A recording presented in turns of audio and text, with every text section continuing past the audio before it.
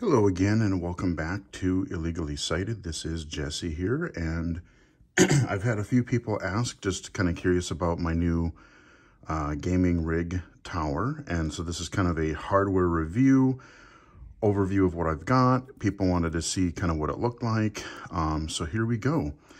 This is not a pre-built computer like I tried last year when the video card prices were extremely high. And we all know how that disaster ended up.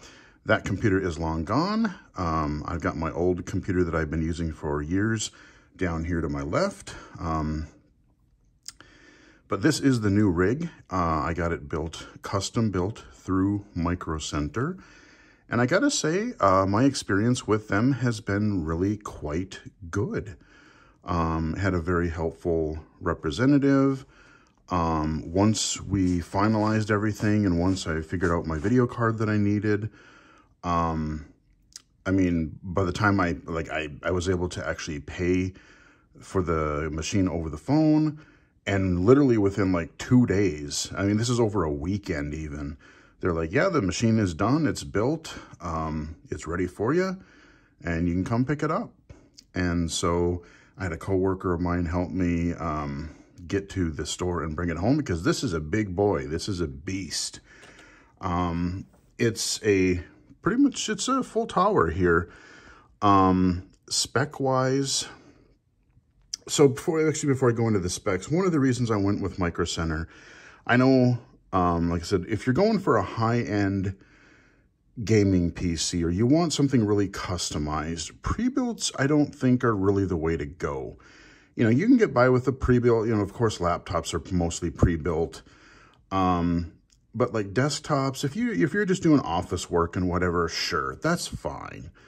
You're probably okay. But if you start putting high-end parts like gaming video cards and things like that in there, I would definitely recommend either doing a custom build yourself or going through like a local computer shop or something like a MicroCenter or something, to really have it custom built, because so many of these big pre-built manufacturers, they really go and they skimp on the parts. Like, oh, they'll give you your RTX 4080 or 3080 or whatever you're looking for, but they'll often skimp on things like your quality or brand of RAM.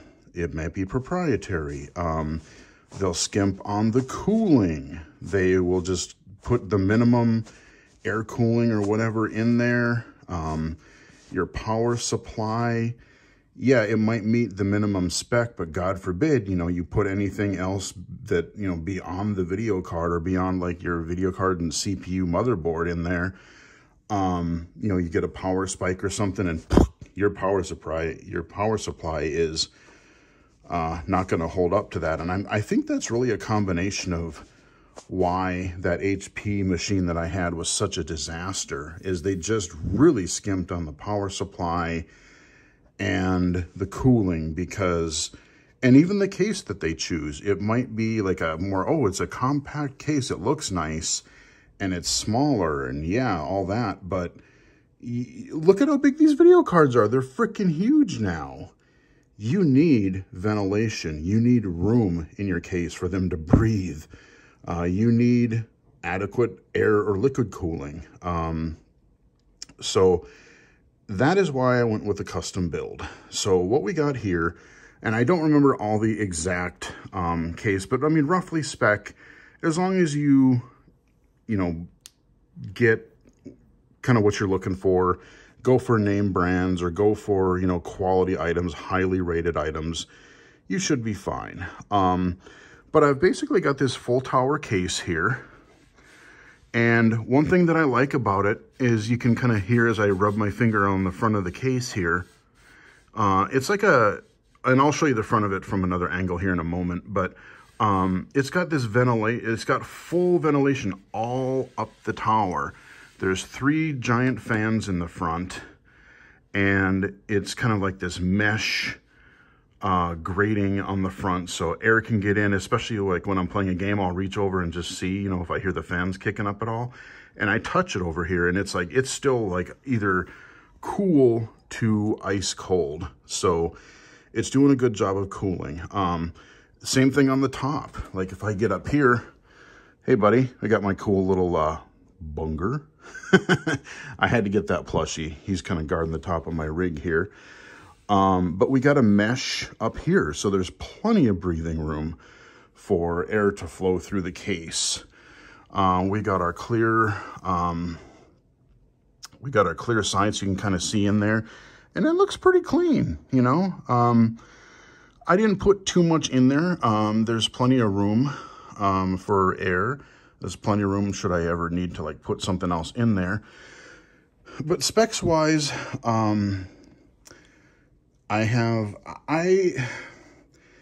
the two things that I've learned personally over the years, and everyone has a different opinion, I go with an Intel NVIDIA combo.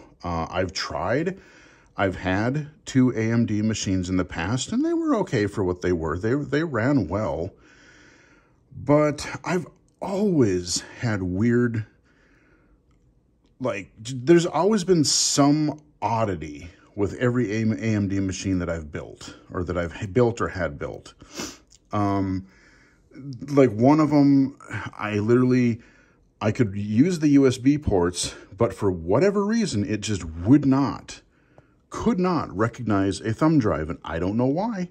I could plug in like a scanner, a printer, but it was just, I couldn't do it. I forget what the other quirk with the other machine was, but there's always just something that doesn't quite work right, and it was just frustrating.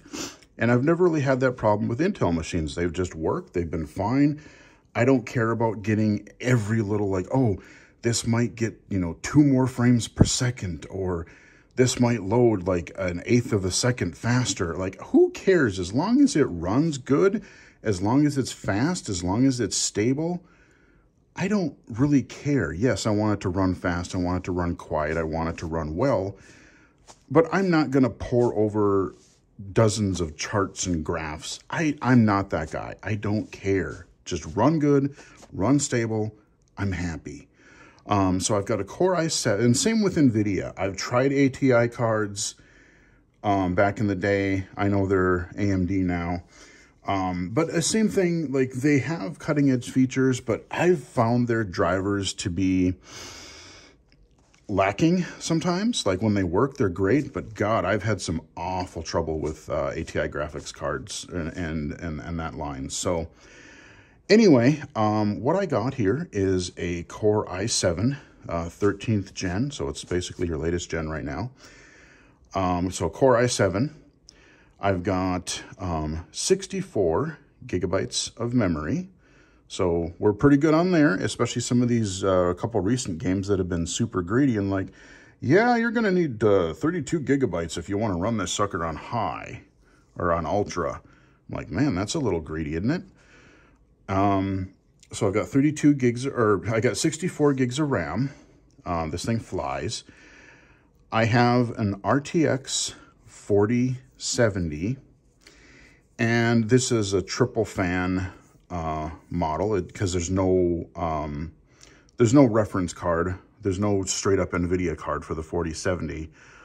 So I just got this 3-fan model, and it's working great.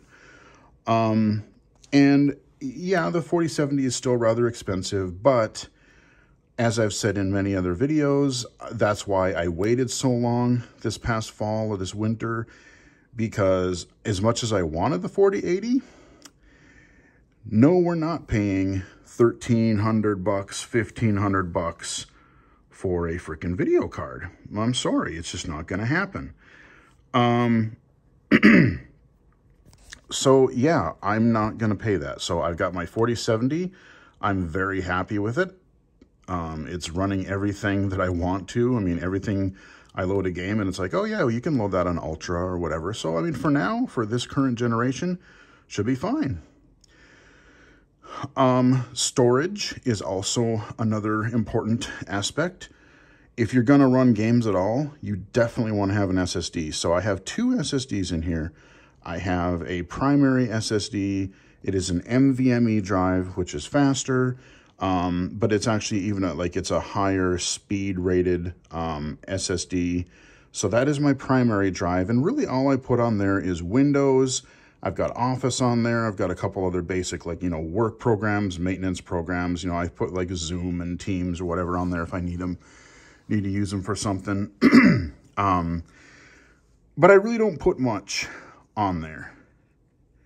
Because that's just my, like, if something goes bad and I need to reformat Windows or something, I don't lose anything, really. I have a second 2 terabyte SSD. I wanted a 4, but oof, they were really expensive, and this machine build was expensive as it is. But I did get a 2 terabyte SSD or NVMe SSD drive. It's a little bit slower than the 1 terabyte, but it's still really fast, and that is where I put all my games. I've got Epic on there, I've got Steam on there, and that's pretty much what I'm rolling with right now. And because it was dirt cheap, I threw in a 4 terabyte spinny drive. So your regular 7200 RPM spinny drive. And that's for the data. That's where I dump videos as I record them before I upload them. That's where I have my documents and accessibility stuff, work and everything. So yeah, I mean, that's basically the build. I really don't have many frills.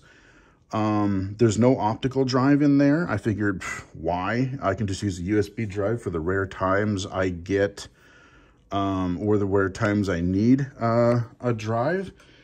And I haven't even tried it yet, but I did pick one up here. Here's a little box. I got a little, I got a little optical drive here. So if I need one, I've got a USB one. Yeah, so we're set there. I didn't get a capture card or anything like that because I just haven't kept up on that. Most of what I cover, like I said, is going to be PC. Xbox, actually, the Xbox Series S streams to the computer pretty well. So I really don't have a whole lot of input lag, and it generally, once it's connected, it works fine. So I can record that way. The PS5 actually streams to the system fairly well as too.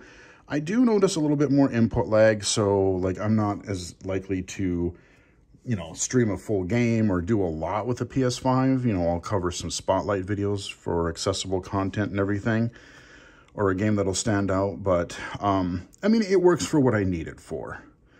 And like I said, this build, because I'm not a guy who's going to, have a machine built or build a machine and just keep poking at it, keep upgrading parts every year or two, and keep modifying it. I'm like, you know what? Build me a super high-end rig.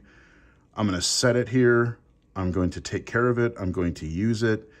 And we're going to use this sucker until it just really can't do what it needs to do anymore. I mean, that other machine that I've been using forever, I got that in 2015. It's now 2023.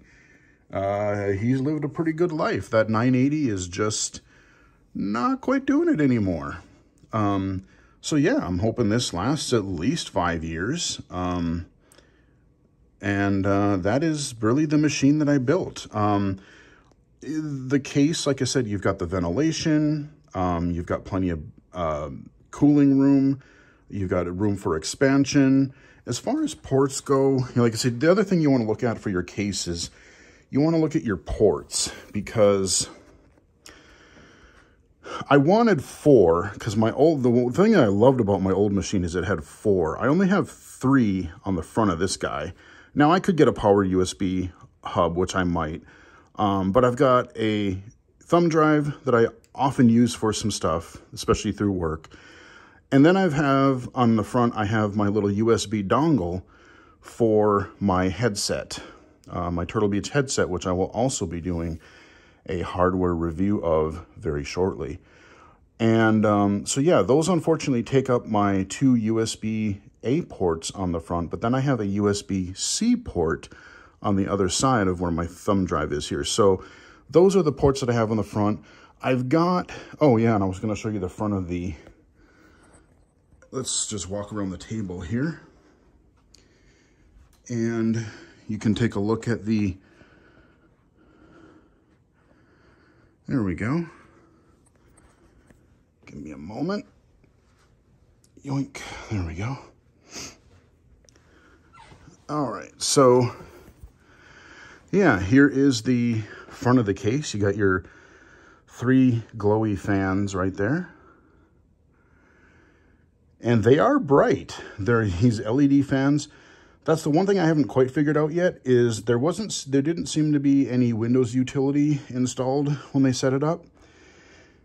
And I know you can usually change like the color, the intensity, I think even whether they're on or off, like the colors. I like them on, like, don't get me wrong, I like them, but like when I'm using my computer and it's totally dark in here, those fans are pretty dang bright. So I kind of wish there was a way to dim them a little bit, maybe set them to a specific color. I don't mind them alternating colors like that. You know, we're going from blue, green, you get red in there sometimes, but you see how it just kind of cycles through the colors. It doesn't really bother me, but like if I had somebody stay overnight or something on my couch, crash on my couch for a night or something, they're pretty close to the couch, so they would have a beacon to look at all night. So yeah, I don't know if there's a Windows utility or if you have to do it through the BIOS or whatever. I really don't want to play in there, especially since it's not really that accessible. But anyway, that is the machine. Like I said, I've got the USB ports on the front. I think I've got at least 6, maybe more on the back. I don't have too much hooked up so far. I really just got a keyboard, mouse. I've got a little charging thingy for my Qi charger down here for my phone. And I've got a wired in the back because I'm sitting close to it anyway. It's just a USB-C cord that I can plug my Xbox Elite controller into, or a PS5 controller if I need to, or if I want to charge these headphones here now that I've got. So that's really about all I've got plugged in. That is a look at the system that I have built, or that I had built for me through MicroCenter. So if you have a MicroCenter nearby you, they seem pretty good. Like I said, they have some, they do have some custom build, like kind of pre-built, like their house brand. They're called Power Spec. You know, those are like, oh, you can get your high, medium, low end kind of a deal. But if you really want to go something custom, they can custom build something for you. You just work with a rep and they will, you know, send you exactly the parts. You know, they'll send you basically a parts list, and you can kind of go from there. So yeah, I mean, video card price gouging aside, you know, with NVIDIA and everything these days, that is a look at my new gaming rig. I'm very happy with it so far. It's run extremely quiet overall. The only time I really hear the fan is usually when I start a game. It kind of must do some tests or something, and like, oh, let's see what your graphics card can do here. And you'll hear it kind of jet engine a little bit, but then it calms down a little bit, and then we're fine. So I've run several games on it, several high-end games. I've been playing a lot of Hogwarts Legacy. I've been playing some new first-person shooters.